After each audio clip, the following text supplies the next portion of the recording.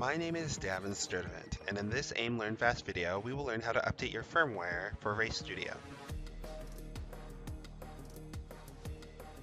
So I race competition cards, and I'm also a writer for Kart Pulse, which is designed to gather information about the sport of karting and put it into an easy to find place. So when I got in touch with Roger Cadell, who's the national trainer for AIM Sport, we decided to put together some videos about how to use karting data in Race Studio. We've broken them up into these little mini vignettes, hopefully to make it easy to consume. But if you have questions about whatever we cover, just leave a comment below and we'll put it in another video. So I'm going to turn it over to Roger and take it from there. So, Roger, I've had my MyChron 5 for a little bit, but I've never upgraded the firmware for it or the software related to Race Studio. Can you show me how to do both those things? I can. The way that AIM Sports has done this now is we use an automated process that really helps you take care of these things a lot easier. So don't have to go out on to a dedicated website or anything like that. We do it right from the Race Studio 3 software. So which is where you get your firmware and where you can actually even update Race Studio 2. So let's take a look at it. We've got Race Studio 3 open, right? And when you're looking at it up here in the upper right hand corner, there's a little blue cloud. And if you hover over that, it says web updates. And when there are updates available, you don't have to check it all the time. Just go up there every once in a while and take a look at that. And when you get this little down arrow that shows that there are downloads available. So right now we have one, and we got a MyChron 5. I'm gonna connect to my Wi-Fi, my MyChron 5 via Wi-Fi to my Race Studio 3. Come down here, connect. You're not gonna be able to see the MyChron 5, but it's running here in the background. So then we can come in here and connect to the MyChron 5.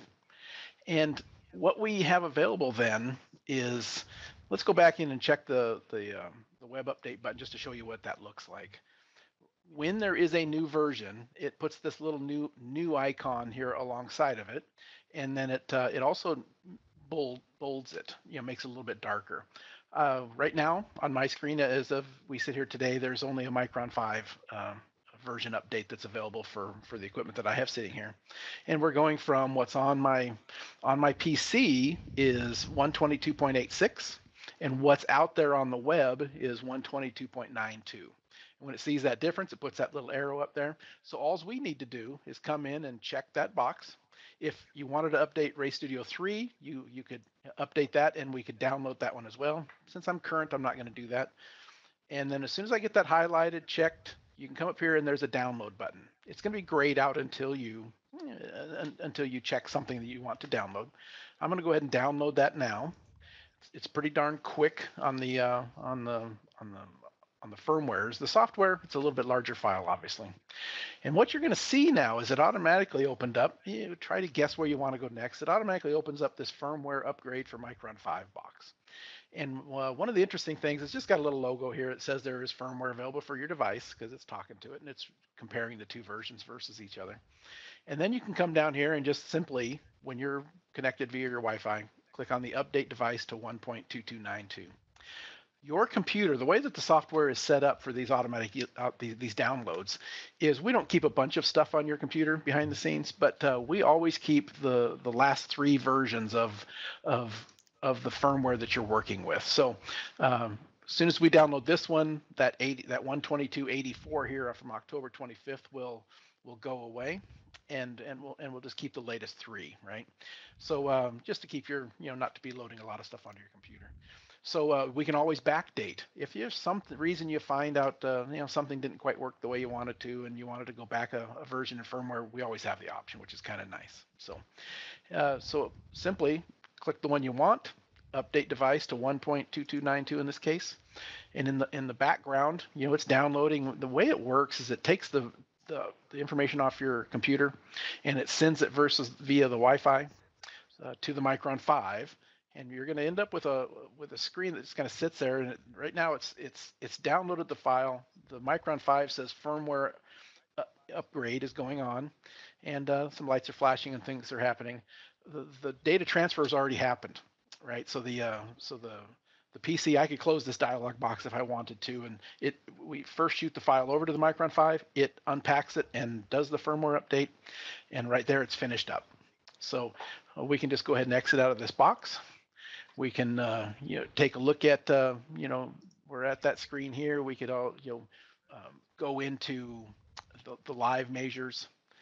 Let's go ahead and connect again to this to the Micron 5.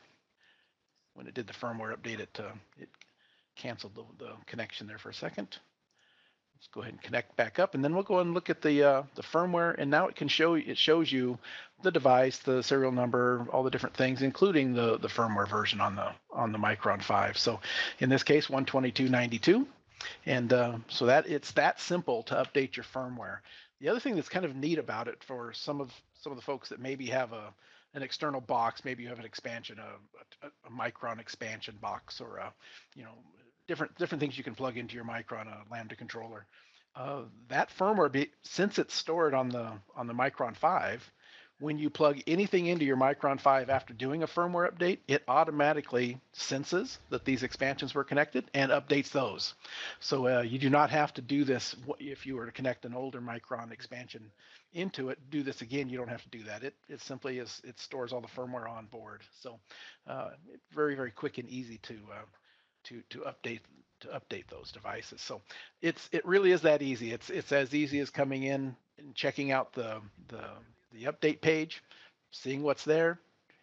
It automatically fills that radio button, so you can it assumes you want to download anything that is new.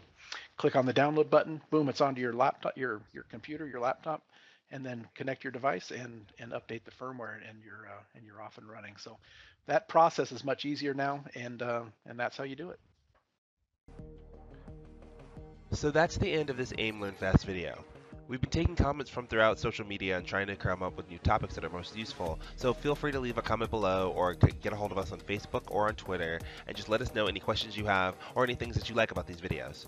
We try to put up new videos every Tuesday, so just stay tuned to our channel and come back for more videos.